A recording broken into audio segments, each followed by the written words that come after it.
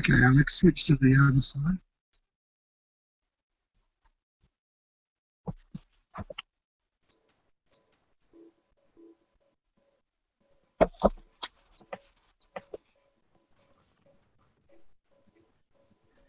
And go. Hello, good evening. Welcome to the first ever Running Free Live. I'm Denise Erickson, co-founder of Media Mentors, and I'm delighted that you could all join us tonight. Thanks to Film Victoria for supporting this and to Acme for doing the amazing job of broadcasting and producing. We've got amazing guests tonight as we talk about pivoting production, something that's so topical at the moment. I'll say a quick hi to them first, but then I'll tell you a little bit about what we're going to do. Hello, Chris Oliver Taylor from Fremantle. Hey, Denise. Good to be here. Dan Brown from Joined Up Films in Perth. Hello. And Cathie Scott, Dancing with the Stars EP. Hi there. And Sarah Thornton from Channel 10. Hi. Thank you. Oh, lovely to see you all. It's so exciting. This session really is important to us all, not just because we're going to talk about pivoting production, but we're also going to have a crack at actually networking. So what we want to do at the end of it is we're going to throw each of you to some Zoom rooms, which we'll talk about that in a minute. But the session tonight is going to talk generally about the production landscape in these weird and wonderful times. Then we're going to talk specific productions because these guys are the ones that have been pivoting production. We're going to do Dancing with the Stars, Neighbours, The Project, and Coronavirus, Our Story. And then we're going to talk a bit about commissioning and what's being developed and where to now. But right now, I think I should shut up and start talking with my guests. But I do hope you've got your glass of something. Mine's empty because I have to wait till later. Enjoy. So let's talk generally about the production landscape. Now, Sarah, I am going to talk with you first because what triggered this session for me was the feeling that actually Channel 10 is the network that can do at the moment and is doing. And so I thought that it'd be great to sort of say, how come you guys seem to be leading the pack? That's where it looks like from me.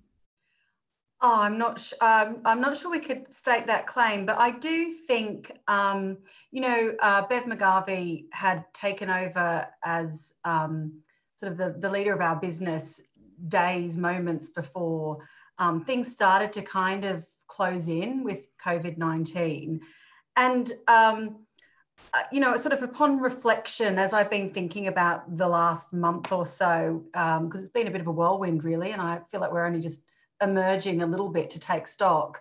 I have to say, for us, I think the drive came from the top, and there definitely is no person I would rather be led through a storm that such a storm that we've been through. And I think the three things that have really stood out for me is really her trust in her management team to get things done, which has meant that we've then been able to trust as well, because there's no way you can get through a time like this without trust. True leadership, which I think Bev has shown, and communication, and it really has for us. I think all come from the top. She's incredibly robust, steadfast, and driven, and I think that we've all kind of fallen in line really, and just started doing. Yeah, and look, I also think as a kind of newbie at 10. There is a can-do culture, sometimes to our detriment, because I think sometimes there are people who take on too much. But, it was a thing that really, sometimes I forget, but, when I first started, it really struck me how whoever you encounter in the business, if you ask them to do something fairly unreasonable, they will try. And I think that culture, it's a business that has been through a lot. And I think that this is just another thing for the business to get through.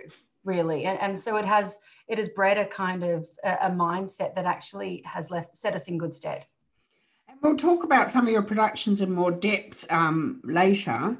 Chris, what's your take on the landscape with COVID-19 happening on the production landscape? What are your thoughts? Well, look, it's been devastating for producers. I'm sure networks as well for slightly different reasons. As Sarah rightly says there, it feels like there's some light coming. It absolutely does. And I think Australia, from a health perspective has been very fortunate and managed it very well, or at least I think we all feel it has. But from a television point of view, every show, bar a few, nearly all of them, were closed down. And what that meant, and where I think it's real devastation that's not been dealt with yet, is even though government did try to apply JobKeeper to many industries, it missed the majority of the arts sector. And that's where the devastation actually is almost not being noticed. It's definitely noticed by us as people have stood down. What that meant in a very, very simple way was the minute we could not produce our shows, and all producers I know, I'm sure that my fellow analysts here would agree, every show tried to continue on until the point they couldn't. They either weren't allowed to, or it just was not safe to do so, or not possible. And that meant for the most part that those shows were shut down, and everyone involved in them, the production team, cast, crew, was stood down with next to no pay immediately, and then didn't qualify for JobKeeper for a significant period of time. And many days. Yeah. And that's a massive issue for us. So I think the production sector has been hit really hard. And we've now got to work quickly, efficiently, cleverly, and safely to get our shows back together in partnerships with our broadcasters. And one of the things that we'll talk about where you are doing that is with Neighbours. Are there other shows that you're being able to sort of look at rebooting at the moment? We kept Grand Designs for Foxtel running and Restoration for the ABC running. You know, smaller shows, and obviously by the type of those shows, we felt we could do that. And we were in post with a couple of others, which I think quite a few shows were. We lost Australia's Got Talent for Channel 7. That just couldn't be made at the time. We were 9 days out from studio, and we lost 2 other dramas, Wentworth for Foxtel, and then a drama for Channel 10, actually, which the guys will know, and Channel 5 together, a combined Viacom-CBS commission called With Intent, and that was lost because of cast, because our leads, one was a British actress who had to go home, one was an Australian who lived in LA, and as the borders were closing, we lost our 2 leads. So we lost 4 shows and managed to keep 4 going, I think. Wow, yes, you have set up the scale of it. I think, you know what I think I'm going to do? I'm actually just going to start talking about some of the specific productions that are happening, because I just think it's so terrific that there are shows that have been able to, you know, adapt and get on air. So let's start with that. And Cathie, I'm going to start talking to you first, because Dancing with the Stars is a fascinating example. You were caught bang slap really in the middle of your run, weren't you? Yeah, we were. I mean, you know, had the health crisis started a month earlier, we wouldn't have got to air. You know, we were going day to day, really, not week to week, and we were just lucky to get the series finished, even though it was shortened. Talk to you about how you did that, but look, I've got a clip here, and I'll take unashamed embarrassment for editing this how I did. So it's nothing to do with Network 10, and it's nothing to do with Dancing with the Stars. But let's just have a look at how you were before COVID and what happened afterwards. Could you play that clip, please? Aussie legend Olivia Newton-John will watch her daughter Chloe debut on Dancing with the Stars. I want my mom and dad to be proud of me and show people what I'm made of.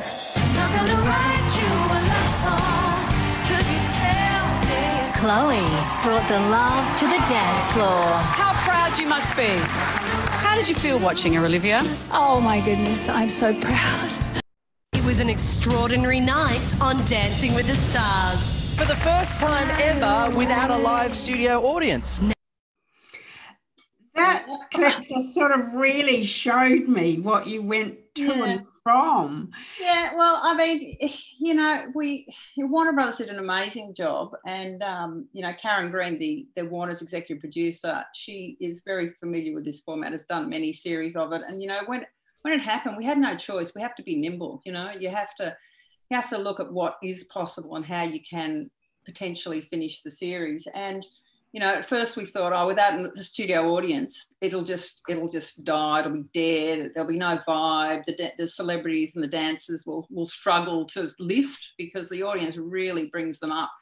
But I think, you know, we're all going through it together. You know, we have 150 crew on a weekend. You know, everybody was there. We wanted to keep the show running. We wanted to get to its, you know, logical conclusion.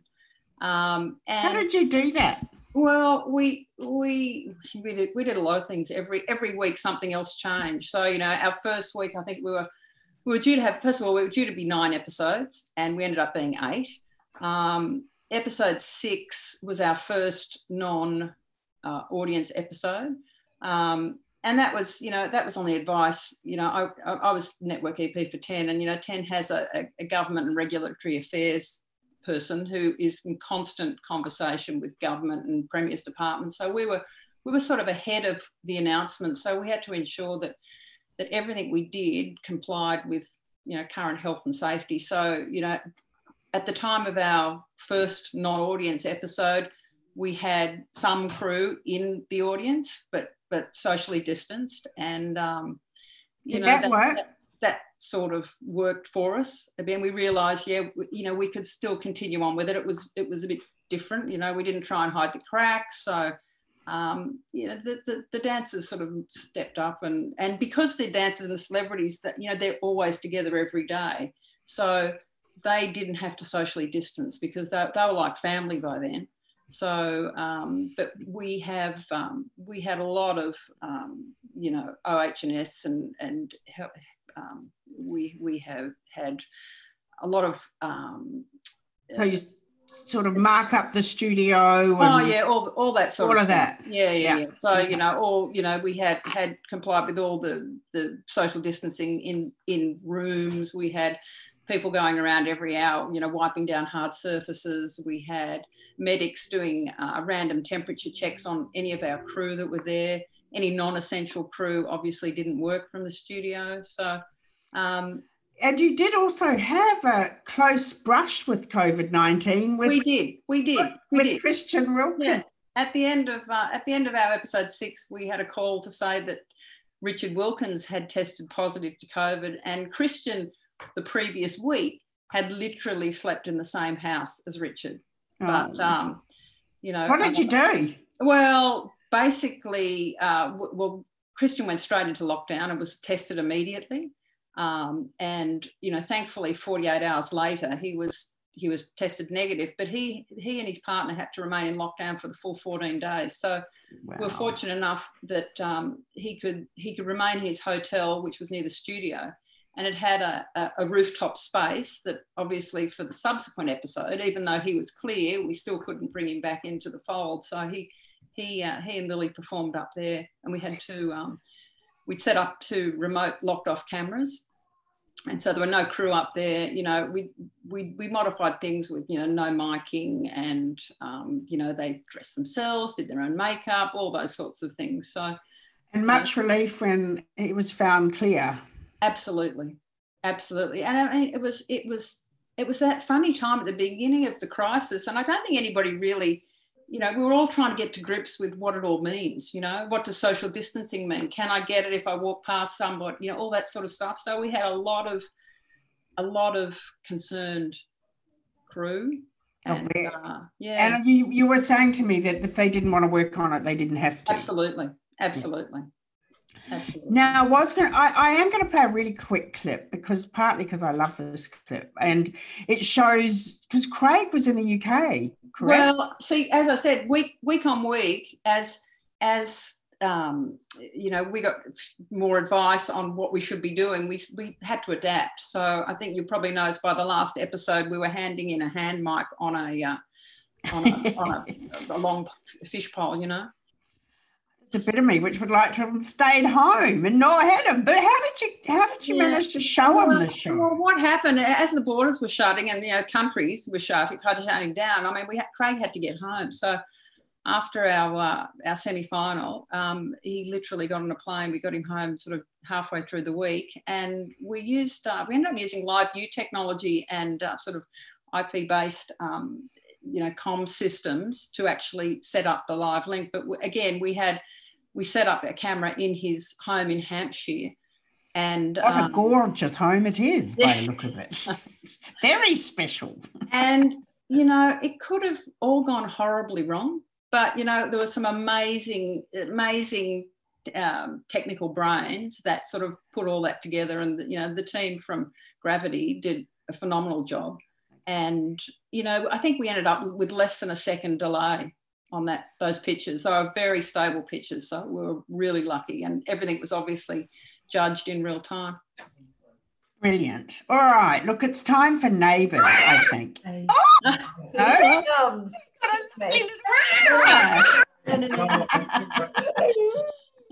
Come on, back here. Sorry, we've got an escapee in the asylum. Well, we've had all sorts of issues on shows that we've been doing, Sarah. That was a welcome addition. I love it. No, where was I? No, neighbours. That's what I'm talking about. Chris, we're going to come to you and tell me about some of the moves that you took. Now, we're going to play the clip while you talk because we've got some stills from the set. What sort of things did you have to put in place?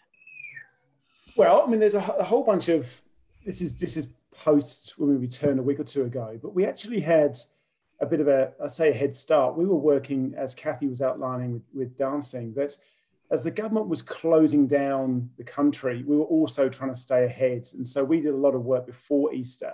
And these shots you see here are taken after Easter. I've not been on set at all. So because I'm not allowed to, because I'm not an essential part of Neighbours. So I'm not allowed to go on set. No one is, unless they're absolutely essential. And you can see there just the distancing they're putting in place. Mm-hmm.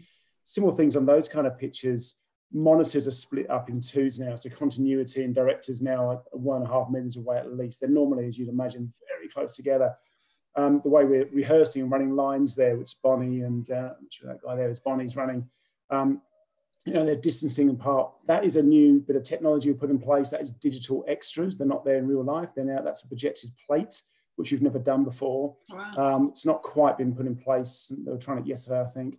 So we tried that innovation to remove extras. But so what we've done really is we had a couple of issues. We had a scare as well quite early on, just before, maybe 3 before Easter. One of our makeup artists had worked with someone who had been diagnosed at the Melbourne Fashion Festival. And so what we did, and it's interesting as a leadership challenge, this, I'm sure everyone would have the same view, that there's no playbook for this. No one's got any rules as to what you do with a global pandemic or how you close a show down. It's no one's fault. There's no network yelling at me, or there's no one's not trying to do their job. It's just a situation we have to try and deal with together. So when the makeup artist came to see me straight away and said, look, she's been exposed, what do we do? So what I thought we would do, we called the entire cast and crew together. And this was just as it was breaking here. So we weren't in lockdown, we weren't closed down, but we called everyone together, 130 people, all cast, all crew. And we just held a Q&A together and just said, guys, I've got no answers. What do we want to do? Here's the facts as I know them. It's a secondary potential infection. What do you want to do? And I then broke the teams up into cast, studio, location, makeup, wardrobe, into their groups, and said, go and have a chat. What should we do together? And they came back and we decided as a bunch of just adults, not necessarily TV producers, that we'll take a break. And we took a break for a day and a half just to reset. And we put in place some things. Because one thing we found out was that this makeup artist, who was so diligent and so worried and had no reason to be, had actually made up most of our cast in the 2 or 3 days and had been all over the site. And if you've ever been to Nunawading, I know most of you have, it's enormous. And so that could have been a disaster. Now, she was diagnosed, she didn't have COVID, so that was fine. We got back to work on the Friday, we were told on the Wednesday, and we carried on. But what it allowed me to do, leading that team with Jason Herbison, who's our exec producer, and Nat Lynch, our series producer, it allowed the three of us to say to cast and crew, we don't have all the answers, we're in this together, what shall we do together? And so there was no edict from anyone that they had to work or didn't want to work. And what came through was people wanted to work, they wanted to be safe. It's led in drama by cast. If the cast can't work, it doesn't matter what the crew say, we can't make the show. But if the crew did any of them mind working? Were they all keen to work? Every single one. And we had a secondary meeting maybe a week or two later as the situation was getting worse. And that's when, amazing men, Ryan Maloney, who's playing Toadie, Jared, was fantastic. And Colette Mann was amazing, just standing up and just saying, there's no debate, just standing up in front of 130 people. I think we should make the show. I think we should make this show safe, and then we should make the show. And then all the crew had their conversation and everyone agreed. So what we did is we'd already started the planning how we were going to shoot. The exec, the series producer, myself walked onto every location, every studio. We talked to all the people, all the crew, all the cast every day, and just kept checking it and evolving things. So evolving makeup, evolving hair. The writers were astonishing, because this is the one advantage Neighbours has, unlike poor Cathie, who's got a very narrative, linear way to go. We've got to get to the end of a series and give a winner. Neighbours could rewrite. And to Sarah's point earlier about Bev, we had Bev, Paul and Rick, the marvellous Rick May, on our show, helping us through this and not giving us any issues on editorial, just allowing us to change as we needed to get the show to Easter. We broke 4 days early. We just felt it was getting, we didn't know the next announcement from government was going to be. We were watching every night and texting each other after Dan Andrews said something, and of course Victoria's in quite a hard lockdown, or Morrison said something. And then, could we shoot? Could we not shoot? Yes, we could. Writers would write that night or that morning. We then shoot the next day. We broke at Easter. We extended our break by 2 weeks in total, but we paid the crew a couple of days extra and put some leave forward. And then we stood the crew down for a week. So the crew lost a week's pay that we hope will make up during the year with our other production breaks. And then we came back, when was that? 2.5 weeks ago now. 2 weeks ago now. And we've changed everything. The site is split into 4. There's red team, yellow team, blue team, pink team. You're not allowed to cross areas. Friday's the only day that actors can cross teams, and we're very, very careful on who and how. There's no kids, there's no extras. There's catering in 4 sites. You can't leave the sites. There's temperature checks as you go into the gates. If you're above 37.5, you have to go into a high temperature bay and wait there for 5 minutes. Your temperature gets taken again. Wow. The nurse then makes an assessment as to whether you're just sent, if you're still high, you're sent home instantly, but whether you're referred for medical advice. She makes that, gives you the advice. You can't diagnose you, of course. And then away you go. Everything's changed. Everyone's working at home where possible. Writers are, designers are. You have the option to do your own makeup, do your own hair. Set dressing's changed, set checks have changed, rehearsals have changed. Wow. It's amazing. I mean, I think what it shows to me with what you're describing is how resilient and determined that your teams are, but obviously led well, because it smacks of brilliant organisation by the team. But it's just amazing to listen to that change so quickly. Well, look, I can't praise that team enough. A bit like Sarah was saying about Bev, it's a part of our Neighbours team. The leadership that Jason and Nat, and then our line producers and our heads of department, and people like Adam Knoll, who's our first AD, who leads our team, and Kate Kendall, who's been a director and actor and is now producing. All these very senior, experienced people, some have been there for 35 years and been there since day one. They're the voices that matter. They're the ones who know this show inside out and know how to make this machine tick. And they're the ones who led either from the front or from within or from the top. So that leadership came from every single part of the business, and every single person had their place to play. There was no. It's amazing. I wasn't the boss per se. I just had the mouthpiece.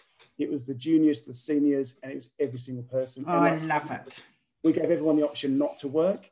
Every single person came back to work. Yeah. Every single day. It's amazing, just like yours, Cathie. Yeah. I mean, everybody just has to be nimble. They have to find solutions. Yeah. And talking about finding solutions, we're coming to the project now with you, Sarah, and we're happy for the little extra to pop in whenever she takes a fancy. For the pillow fight background noise. Oh, that's okay. It's so amazing going into people's houses, just like when I was going at Craig's house. Oh my God, look at that boudoir. This is so exciting. Boudoir, sorry. Well, I don't know. We'll put no one is going to trump Craig tonight. There's no question. I just didn't realise he was actually Santa Claus. No, that's right. I was about. I'm very alarmed for Christmas. God help us with Christmas if that's what his house looks like during the year. Now, the project. Mm-hmm. Again, it's been a significant change because the show had an audience. It had the intimacy of the panel on the actual sort of desks. Tell us about when you started to realise that you had to change, and what did you do? Yeah. Well, I guess one of the advantages of being on a news show is you are following the course of events fairly closely. I'm not going to claim to always have been ahead of the curve, but there were a couple of decisions that we made very early on, which I think helped us. And I guess the other thing to say is I was in an interesting position with a couple of productions in that I look after shows that are semi-in-house or use 10 facilities with production companies. So there's been some incredible collaboration in this instance with Roving and Craig Campbell and Chris Bendall, the co-EP.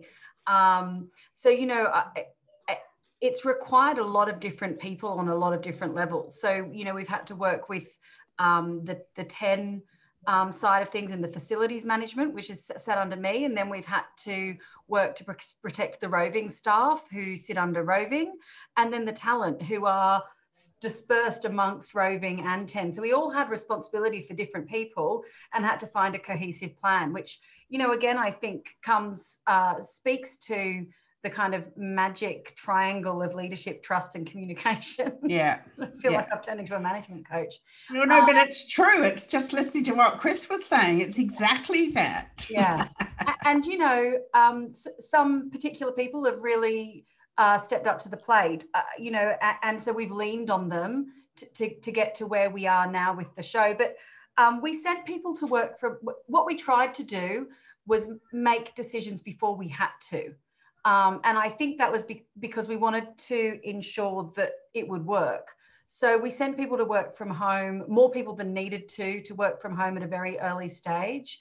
We also split teams so that they were working on different floors very early before, well, we've never had to do that, but before anyone else was kind of doing that. And we shut down travel for our talent, again, before travel was shut down, and removed audience and the role that we call the fourth, or the kind of guest panelist, from the desk quite early. I think at every point it felt like we were kind of killing one of our babies with the editorial choices. But I think the thing that's been incredible is there are choices that we made that in hindsight we feel have improved the show. Well, actually, I think we might come to that in a minute, because some of the stuff you were talking about was great about, you know, looking at some of the changes. I'm just going to play a little clip first. And again, I take glorious responsibility for the editing of this one. But it does again show the before and the after for the project. Can we have clip 4, please? Oh, no. It's so great to have you here tonight. Great also because I didn't realise you guys were such good friends. Yes. Bring Courtney a birthday present. It's her birthday today. Oops. Happy birthday! Look, we even coordinated outfits. I know, it's amazing. How long have you guys been friends for? I met at Mardi Gras here in Sydney almost 10 years ago. Yeah. And Adam joins us now. Adam, that is such a banger, that song, and you've called it You Are the Champions. Was remaking such a classic an easy decision for you? It was really an interesting challenge, you know, doing this in quarantine. Everybody recorded their parts separately on a phone. And the reason I played that is we've gone from Gloria's studio to, you know, Adam's house, and all of that entails with dodgy internet connections and things. Have you noticed that the audience has really cared about any of that? Well, I mean, the ratings would suggest that they don't. I think there are some things that matter and some things that don't, really. And there are things that we've had to change in the rundown and the way we produce the show to make it work without an audience, for example. You know, actually the project nearly launched without an audience over 10 years ago. And on the eve of the launch show, Husey just said, I can't do it, you know, and we've always felt, and the comedy, whoever's in the comedy chair has always felt very strongly that they couldn't perform without an audience. And the first night we removed the audience, it was awkward, to be honest. But we could immediately see that there were things we could do as the production team to fix that. And so we have, and in many ways, removing the audience, I think, has drastically improved the show. It has meant that we speak directly to the viewer, and it has meant that we've had to have a tighter rigor when it comes to the rundown, because we can't rely on applause or laughter to keep the momentum of the show going. The hosts work harder. We're more reliant on their chemistry, which I think has completely shone in this time. I mean, when you see Carrie, Pete and Waleed on the desk together, that I think the chemistry between the three of them is wonderful at the moment. And we've had to look really at no sort of lazy moments in the show, where we would ordinarily have just pulled out on a lovely audience shot, had a bit of applause and kind of gone to break or change segment. Our gear changes are far more reliant on hosting, scripting, and, you know, other production techniques. So that's probably number one. And then number two, I think our kind of second big learning is guests. I still remember the last guests we had on the desk. It just felt wrong all of a sudden. And it wasn't technically wrong at that moment in time. But I remember we all watched the show and got in touch afterwards and just said, this has to stop. We can't do it anymore. It feels uncomfortable to watch. And it was amazing because the world was changing so quickly. So we just made the decision, and we had no idea what it would be like to either do all of our guest spots via Skype, or if someone does come into the studio, we actually place them in a small green screen room, so they never have contact with the hosts, and they don't go to the hair and makeup, and, you know, so there's complete separation. And really throughout this, a lot of our decisions have been made around keeping the show on air. We feel that we made a big commitment to ourselves to stay on air, and I think to quote Bev, if the project's off air, Channel 10 is off air. Wow. So we were pretty determined to continue. Again, we gave all staff the option to cease working, and some people who we probably wouldn't have sent home have chosen to work from home, and that's fine. But we've been very careful to keep the hosts safe. We've separated our team. So our Sydney team and our Melbourne team have no cross-pollination. I think too, it's sort of one of the things I'd like to do is play the second clip I've got, because it actually illustrates some of the things that you're talking about and how you have managed to actually get that sparky spontaneity, even though this is from a trailer, which we'll play now if we can. It looks great. Step out of line and I'll squirt you with my big bottle of disinfectant. I cried in the frozen food section. I'm amazing. Hey, we'll be showing that footage later on in the show. Isolation is about to get real interesting. I don't know what to do with that, so let's just keep moving. Time for today's top stories. Are you happy with that, Rachel? The project on 10. So the people that we saw there in the separate room, are they actually in the sort of green screen room, or how does that work? Yes, and actually in that instance, sometimes they are. So Emery Shiano is in our small studio in Melbourne, at the same time as the hosts being on the desk in the main studio in Melbourne. The rest are what we're now doing is firing up the Sydney and the Melbourne studio at the same time. And so so Rachel Corbett, who had the squirty bottle, is in Sydney, and then Tommy Little is in Melbourne when we're using the Sydney hosting lineup. So we've just we've done some Tetris with our lineup to ensure that the hosts are never cross-pollinated, essentially. Right. And you know, Craig Campbell has been extraordinary in this because he's been tireless at working on eyeline.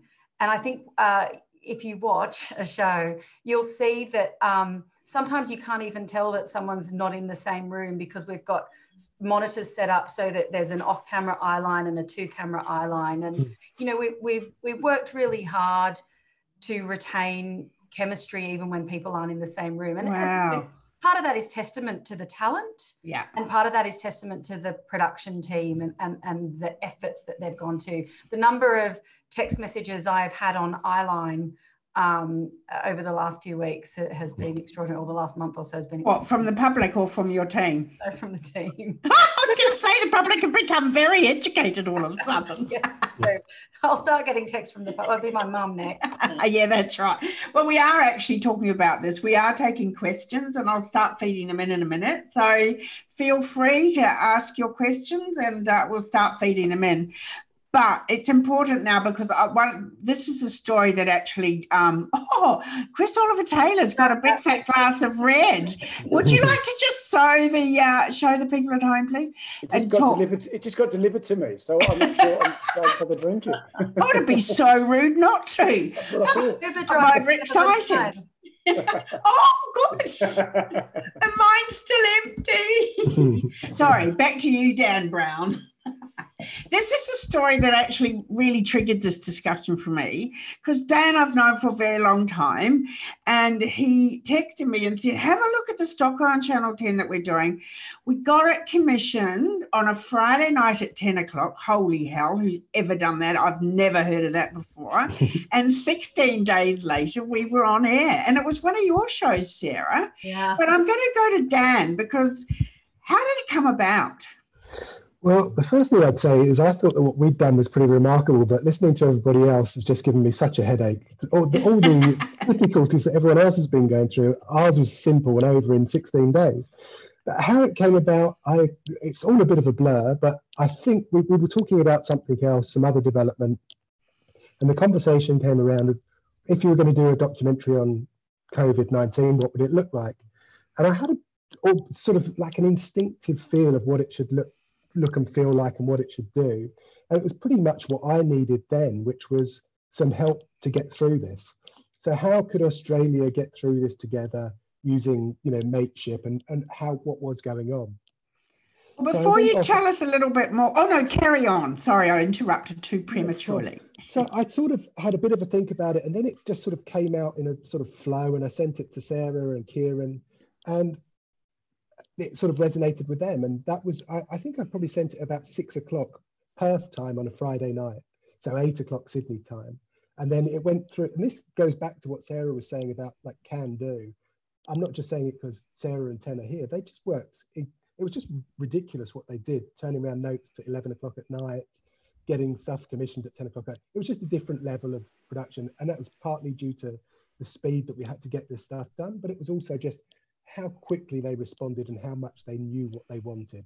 And God, may that continue. But I'm going to play a little clip first, because people might not have seen Coronavirus, Our Story. Can we have that clip, please? Rapping by myself in isolation. I get a break from you chumps, and that's elation.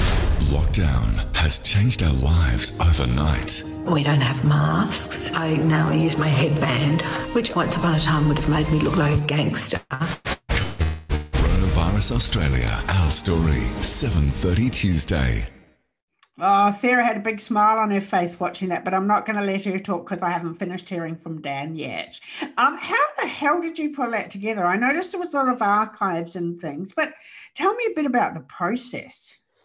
Yeah, I mean, so as soon as on the Saturday after we got the sort of green light, we sort of split the team into sort of creative and logistics, because we were very lucky that we were set up to work from home. So we had to work out how to make this film, how to edit it, how to deliver it, how to create it. So we set the teams up in 2 separate areas. We had 3 assistant editors, 2 main editors, and then people doing interviews and pulling stuff down. But because everyone was in lockdown, we had to have a runner running, literally driving drives from place to place for about 12 hours each day for 16 days, just moving this material around. We had a sort of base of what we were going to do. We knew that we wanted to have celebrities telling us bits and pieces of how they were coping, how they were getting through it. We knew we wanted some experts in there. So it was really actually completely different to anything that we've done before. So, and things that we've learned from that, interviews on Skype or on Zoom, were just so useful. We could literally be talking to Craig Foster at 4 o'clock and be interviewing him at 5 o'clock and have it in the edit suite by 6 o'clock. I mean, it was just crazy. All the rules went out the window, and we just had this opportunity to be flexible and try new things. And that was really, really exciting. I think, I mean, I thought, editor. Sorry. I was just going to say that the other thing that really helped us do it is we put a post director on in the UK. So we were able to run suites or have been productive 24 hours a day. So rather than 16 days, we could turn that into sort of essentially 32, which is what we would have needed. Wow, it's an amazing story. Has it changed your business in a way, Dan? I mean, have you got lessons out of this you're going to take into the future?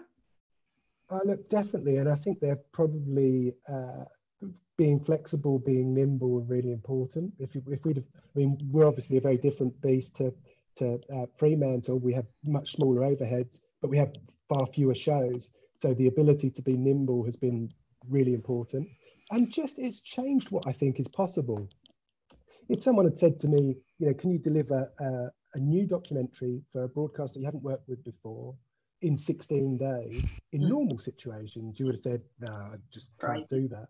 But there was something about the sort of blitz spirit, I suppose, that you just went, yeah, let's do it. Why not? We will make sure this happens. And we really did. I had times where editors were going, we're not going to make it. And I was just determined that we were going to make it and make sure. And everybody sort of pulled together. People worked through the night.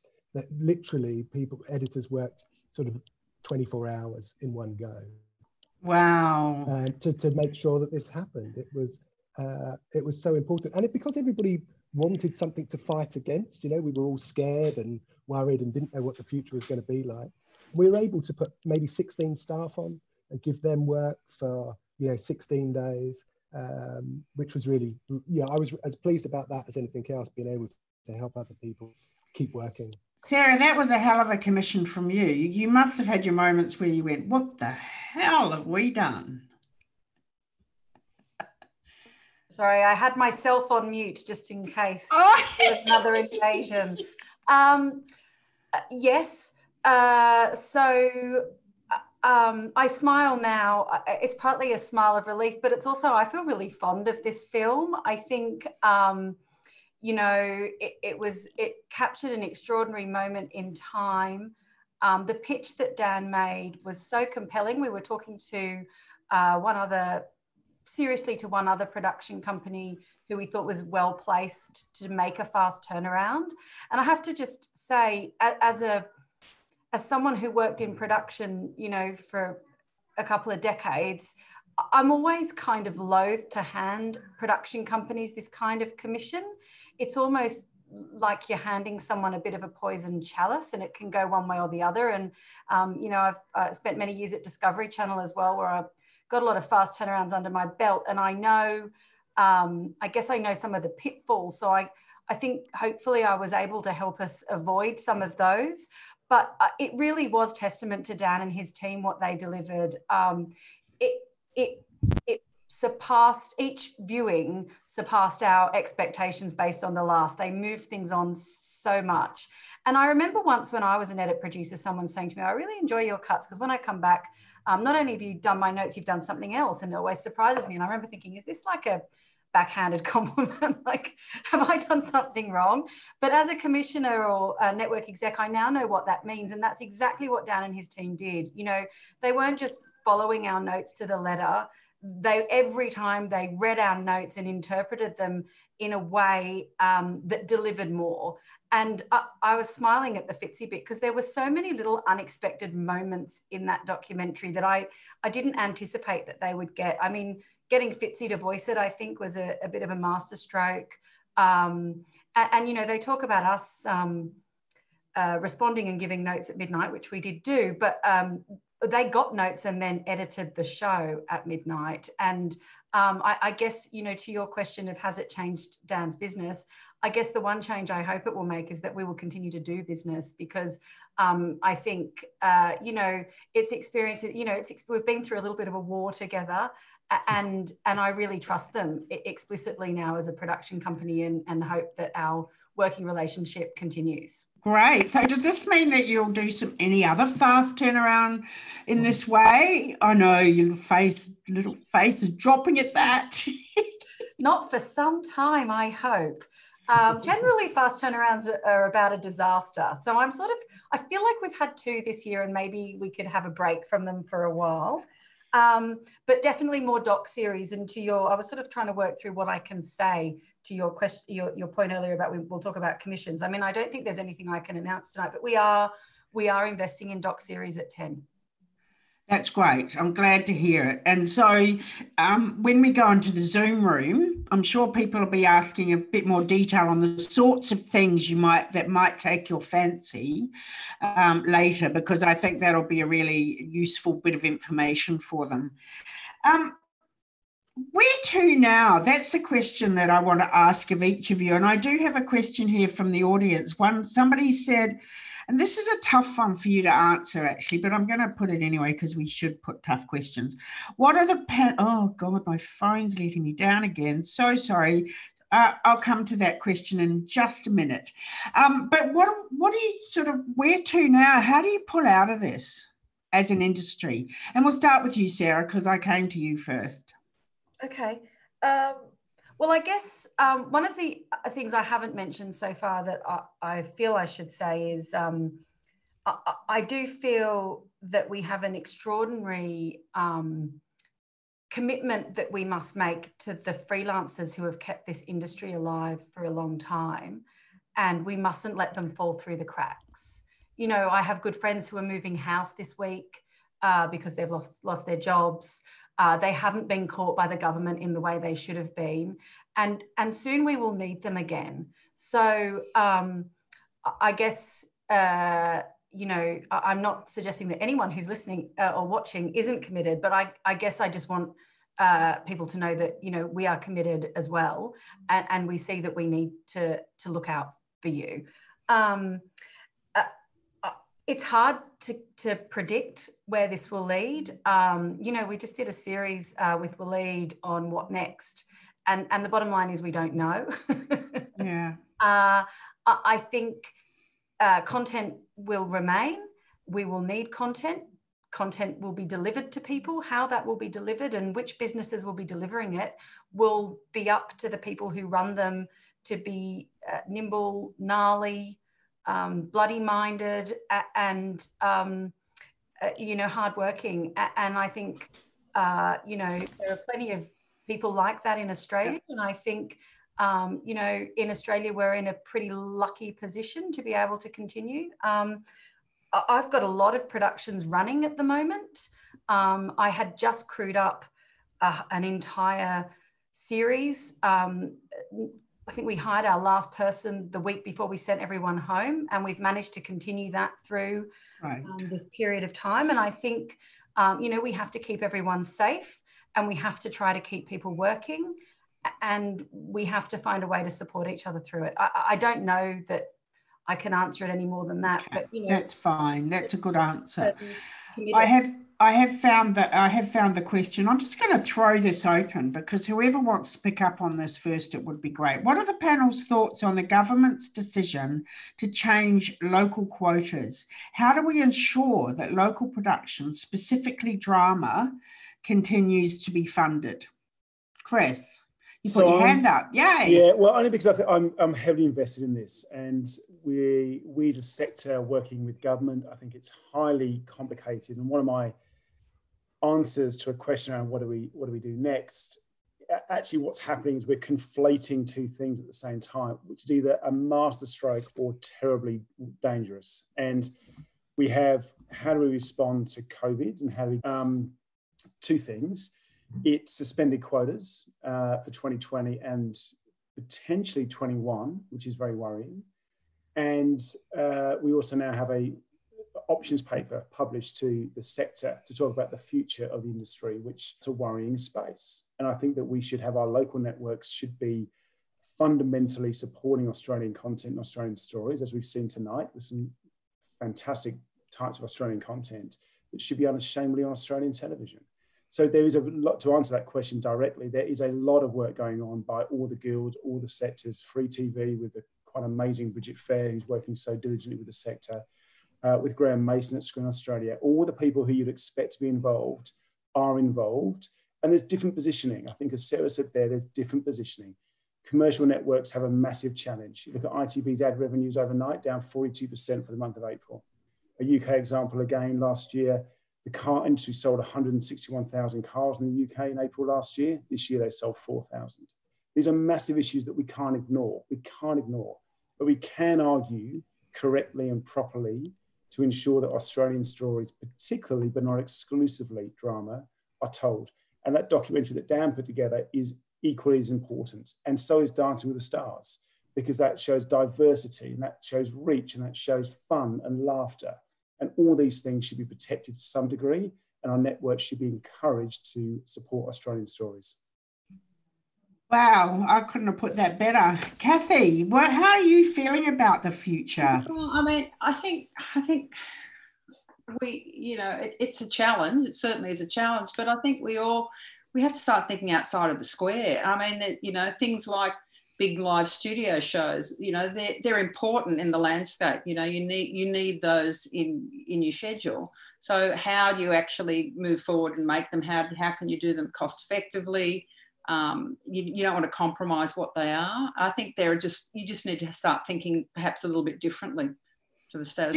Because you were saying too that because you were live on Dancing with the Stars, that was a huge advantage to you. Yeah, look, I mean, I think there's not a lot of live to air entertainment on Australian television anymore, and I think you know, and it goes back to those freelancers. There's some amazing freelancers that are so skilled in putting live shows to air, and you know, there's not a lot of opportunities for them anymore. And I think it'd be a real tragedy if those big shows sort of disappeared. But you know, I think we just have to, you know, look at other ways of doing things, you know. That's the key. Sorry, I was just going to jump in there because I think that is the key, that the industry has been disrupted so severely that is an opportunity. Yeah, it's an opportunity to look at different ways of doing things and find innovative solutions. And the other thing I was going to say is we're really lucky in the factual space that a lot of stuff can be developed further down the track. And we have great support from screen agencies like Screen West, who've gone really heavy into putting money into development to keep the industry moving. But they've got to make sure that their funds continue as well, because they're always under threat. Screen West, you know, the government money is always under threat. But that's what will have saved the majority of production companies in Perth, is that they had access to support from the government through this time. Chris, this might be a quick one for you before we wrap it up and head to the Zoom rooms. How are people, this is a question again from the audience, how are people addressing insurance and underwriters for productions?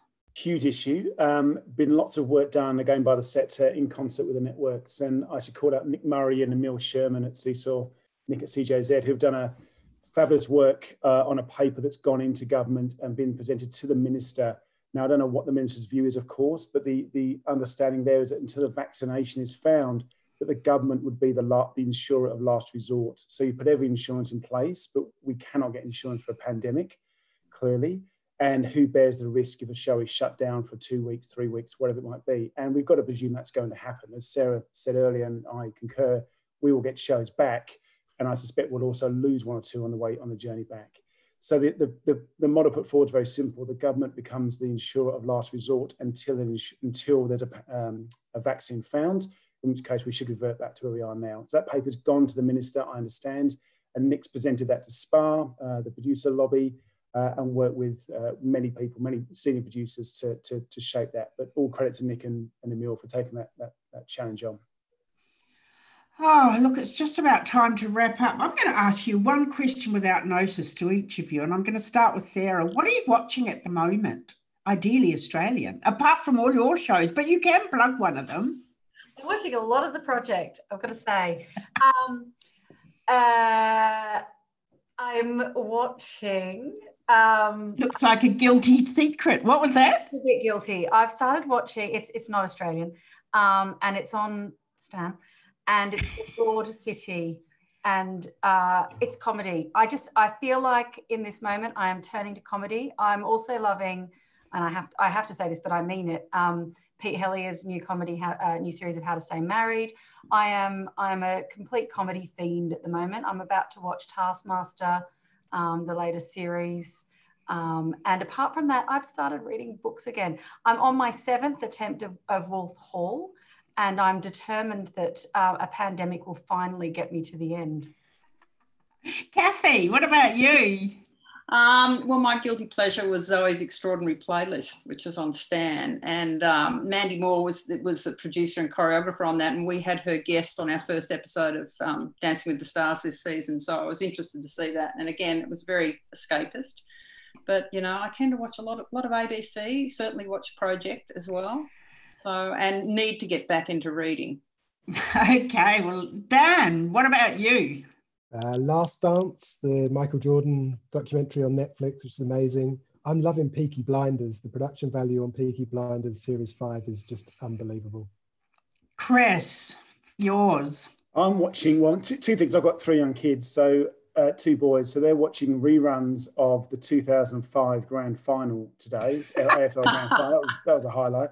Yeah. And then what I'm actually watching, another sporting thing, I'm watching The Test on Amazon, which is about the Australian. And as an Englishman, I'm now completely, because I was going for the Aussies, and it's completely turned my allegiance to who I now support. It's a brilliant immersive documentary and showcases the humanness of these elite sportsmen. I loved it, so it's well worth watching. Even if you don't like cricket, it's just an amazing story. Well, the access on that is phenomenal, Chris. The access on The Test is something I've never seen before. It's amazing. Yeah. Well, I found that I've gone back to watching, you know, comfort food like years old Lewis's and Inspector Morse. That's so tragic. It's funny how it changed, but I am watching lots and lots of awesome Australian productions as well.